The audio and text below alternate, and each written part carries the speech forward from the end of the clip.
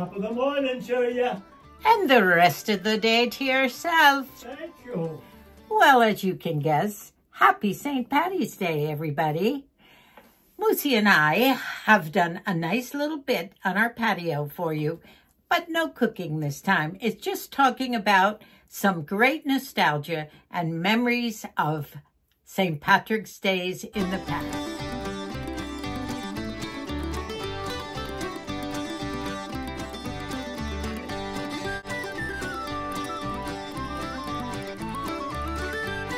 Photographed me outside by the rock wall with my cape, and I always enjoy wearing the cape on that one day a year. And I explained how I made it, the kinds of fabrics that I used, and for those of you who love to sew, maybe you could make a cape like this. Hey. Happy St. Patty's Day. Top of the morning to you. And the rest of the day to yourself. Oh, thank you. Do I look silly here? My name is McNamara, I'm the leader of the band. Although we're up. Oh, you should have gotten the words to that one. Is it good? What are you having there? Jameson? Irish whiskey, yeah. Well, we decided to say hi from a half cleaned up patio. We still don't have the top on, and there's a lot of stuff over there I haven't cleaned up yet. But it's a glorious day. Isn't it grand? And it's a grand old day. We decided to be out here. Now, I was going to make some cold cannon, and I still might. Possibly some Irish bread. But we've had so many things going this week that we're not doing it. Oh, good. Gosh, those hats are old, aren't they? I bought these for everybody, all the boys in the family. How many years ago? I don't know, but they were 70 bucks each. I remember that. And it was, had to be 30 years ago. Yeah, most of the guys have those. Well, my outfit, and we just saw Colleen and Micah, they're taking the dog for a walk. And Colleen is going to film me in my cape. You know, this is the only day of the year these days that I get to wear my Irish regalia here. I had the kilt made in Scotland in 1969, believe it or not, when we were living over there. And I had the plate, the whole bit. The boys all had kilts, and we had, even though we were in Scotland, we had some pretty good Irish days, didn't we? Yeah, we did. A lot of fun. And Moosie's Irish sweaters from there. You know, St. Patrick's Day was always a big deal back when we lived in New York. I know. The huge parade in New York down Fifth Avenue. Oh, I I'll tell you marched. what, we have had some bad St. Patrick's Day. I'll give you an example, two examples. Fort Knox, they don't know from St. Patrick's Day. And Las Vegas, lots of bars are open, but the party that goes down, the parade that goes downtown is like 3 fire trucks and the Knights of Columbus or something, you know, it is nothing. Oh, but Colleen, she was going to college there. In fact, that's where she met Micah. Because all the bars are overflowing. Well, that's the point. She waited for St. Patrick's Day all year long. It was a huge thing in Vegas. In fact, I think they televised it and everything, didn't they? I believe so. But getting back to New York, I marched in the St. Patrick's Day parade my senior year in college. I marched in cap and gown and high heels, believe it or not. 5 miles. 5 miles up up Fifth Avenue in high heels. And white gloves too, by the way. So, but some great St. Patty's Days. For years and years, we used to have a great big St. Patrick's Day party. Yeah. At the house, and the kids loved that. That's out here. No, we used to have it in Hidden Canyon. Yeah, Hidden Canyon, not in Scotland. But getting back to New York, all the years I lived there, I have never seen a St. Patrick's Day parade. Watched it on television when I was a kid. Then when I was in high school, we used to get on the bus and go over. 3 or 4 guys were all set to go to the parade, and we get off the bus at 8th Avenue, and the parade was on 5th. And we say, okay, let's go up 8th. Oh, wait a minute, is that a bar? It looks nice. They'll serve us. And we were like 17. Couldn't have a couple of beers. You go out and go to the next one. Oh, whoa, whoa, look at this one. Well, we never made it to 5th Avenue. Watch it on television. Oh, the drinking stories from the guys, right? If we ran out of money, we'd sing Danny Boy and they'd give us $1. No, I'd rather start talking about the dancing, the Irish dancing and the jigs and all the fun. We've had a couple of granddaughters that have taken, in fact, little Megan still takes lessons Irish dancing. Shannon, of course, was a champion Irish dancer until she blew out her ankle. She was about ready to go to Ireland for World, they call. But St. Patty's Day is a big day here in the United States. And I have done videos, or we have done videos in the past. I think we've done 3 or 4 of them if you want to go back each year and watch them. The first year we sat in the kitchen and we made a full-on Irish dinner. We did the Irish stew, and we actually made all this in the kitchen, Moosie and I together, in these outfits.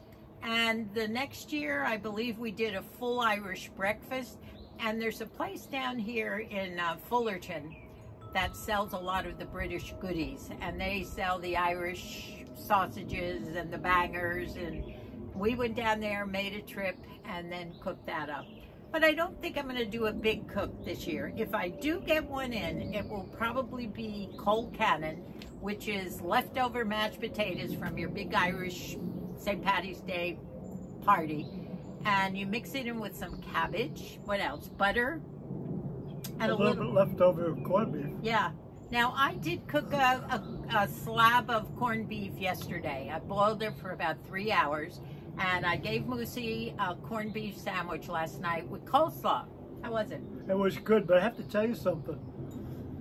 You think of Irish meals and you think of corned beef and cabbage. No, no, no.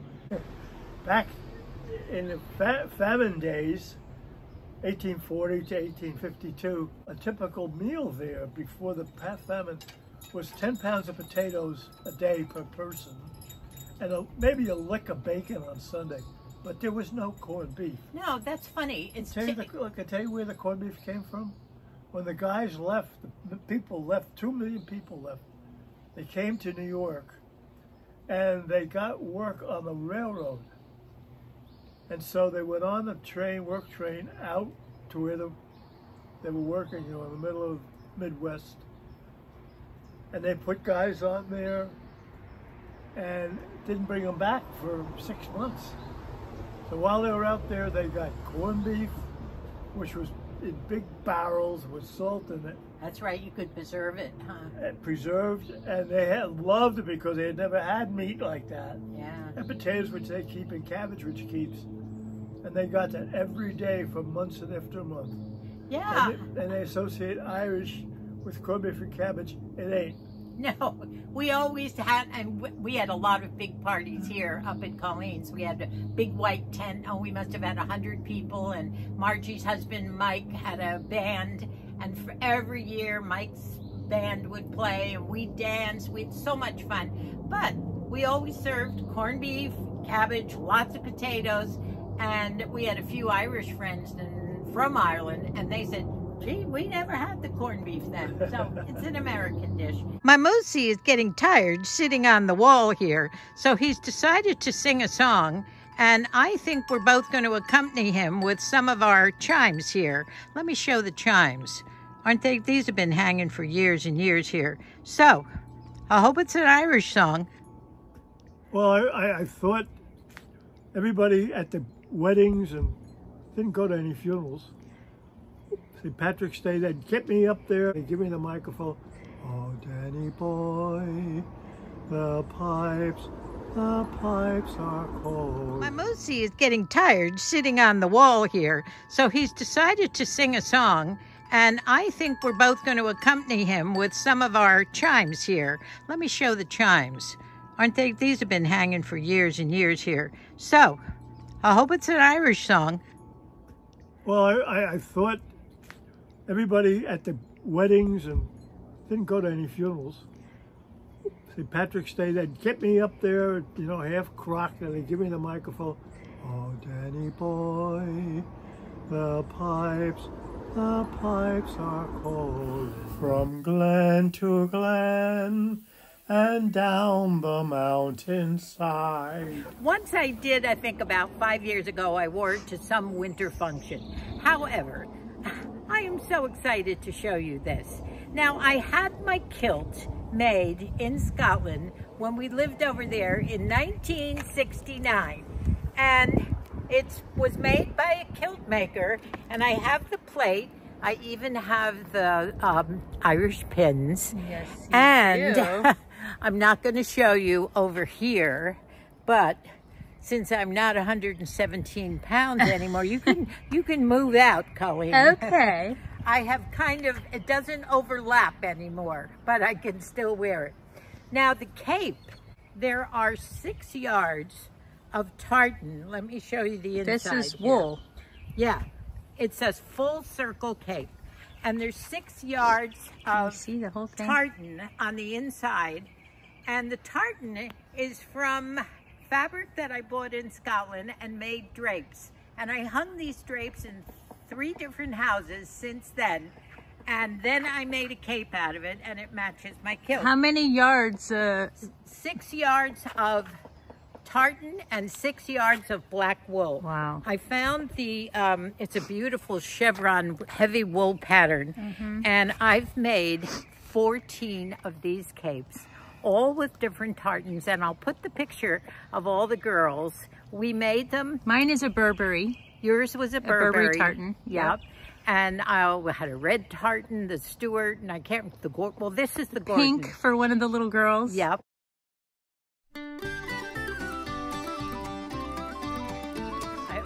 Well, I made them because we took a trip to Ireland with, I think, 33 of us at the time, babies and everything.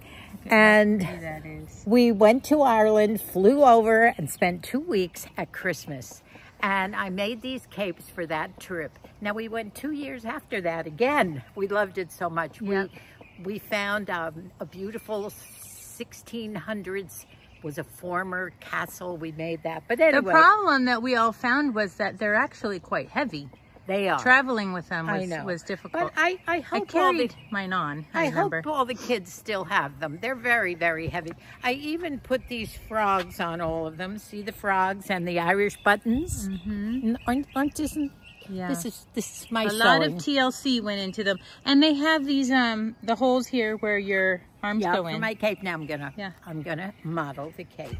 So you can go far back and we'll try and pray that I don't fall. Don't hurt your shoulder when Because you I've put got it my on. boots on. See? Ooh, know. yes. The knee's okay. Oh, Oh! I'm on a hillside. So. Okay, now I'm gonna swing the cape out Oh, and geez, try Mom. and put it on. Oh, geez. I know. Hang on, everybody. Let's see if I can do this. Don't hurt Okay. your shoulder. Ready? Oh! Whoa! No, I did it the wrong way. Wrong hands. We'll do this over again. Here. Okay, ready? Okay. Okay, drum roll. Drum roll. Oh! Okay. There we go. Oh, it's so Isn't this gorgeous? pretty. Yes. Isn't this? Oh, I love this. Yeah. I wish I could wear it more. But Oh, it's see how it matches. God, it's beautiful, isn't it? Yeah, and the hoods actually look really pretty when they're on too, because Yeah, you they see do. the tartan on the They really inside. do. It's actually warm today, isn't it? It's a beautiful day. I wish we were having a big party like we used to. I but know. We have our memories of those great parties, don't we? Oh gosh, we sure do. So, Wow, isn't it all beautiful when it's all together? isn't it? And Yeah. the pins on my hat too. And the cross from, I think Debbie brought this in Ireland for me. So I'm all decked out. Woo! Look great, Mom. Thanks. Woo!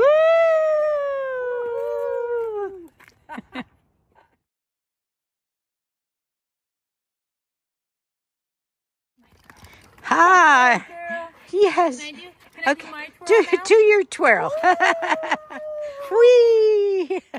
I don't look as cute as you do, but You look cute enough, that's for sure. she's trying to get in the shade. She's all excited because she had such a nice walk, huh? Did she have a doggy bath? No, but well, it's been a very busy morning. It's Wednesday, and we started off with a visit to Moosie's cardiologist, a 6-month checkup, and we wound up at 10 o'clock this morning waiting for the doctor. They put us in one of those rooms, and we were singing and harmonizing the whole time. I think everybody might have heard us, but it was our way of passing the time. Then we went to Jack's, which is a drive-through, and we had a nice car lunch. We had fish sandwiches, and guess what? A nice big thick fish sandwich with coleslaw and tartar sauce combo with a drink and also fries was half what a hamburger or a chicken sandwich would be. Talk about the cost of living. I believe that drive-thrus have gone up immensely. I'm going to put my seatbelt on before we get out on the road. Thank you, ladies. I always do eventually put it on, almost right away. But I was bad the last time. But it does go on before I reach a main road.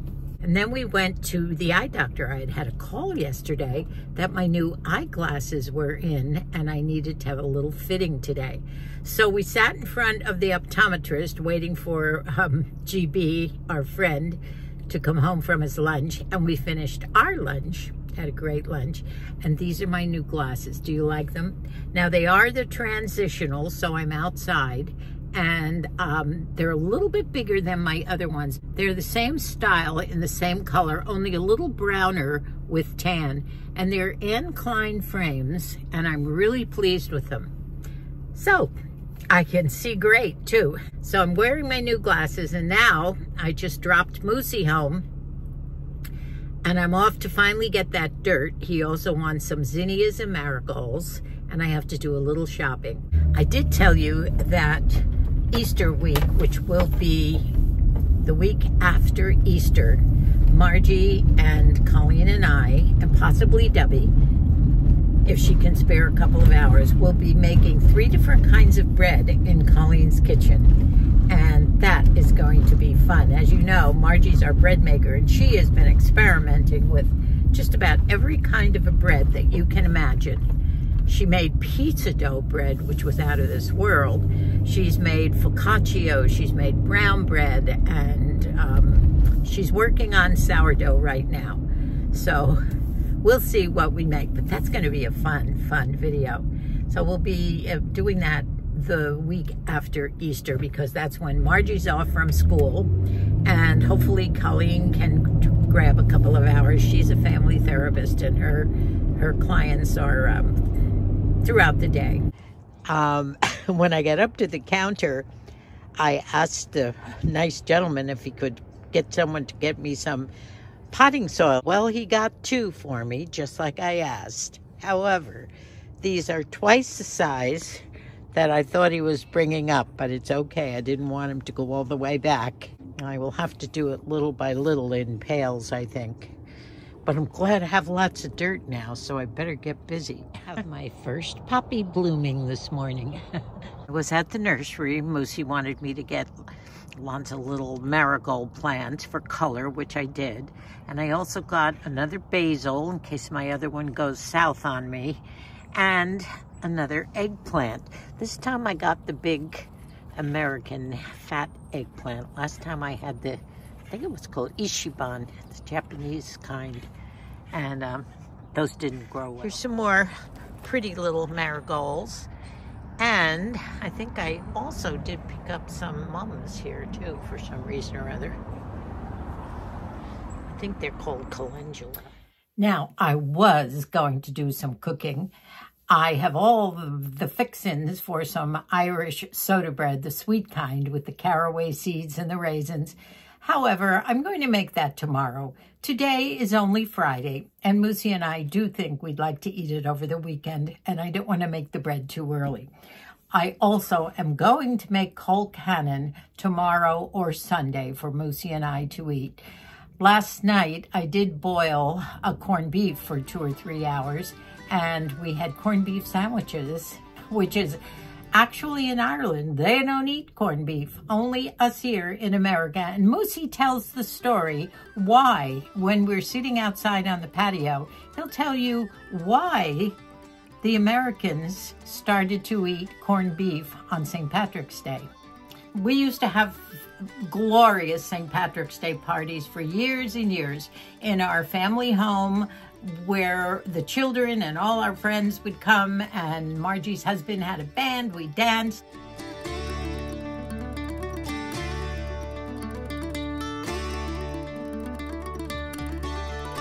But we had them for years up at Colleen's house in a big tent, but we haven't had them for several years. I think COVID kind of put a kibosh on everything at this point.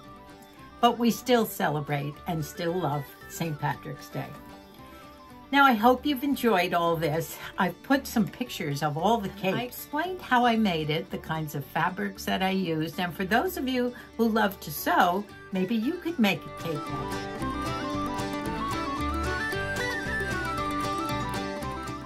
I want to thank you all so much for being a part of our family here, for subscribing, for commenting. Your wonderful comments are so enjoyed.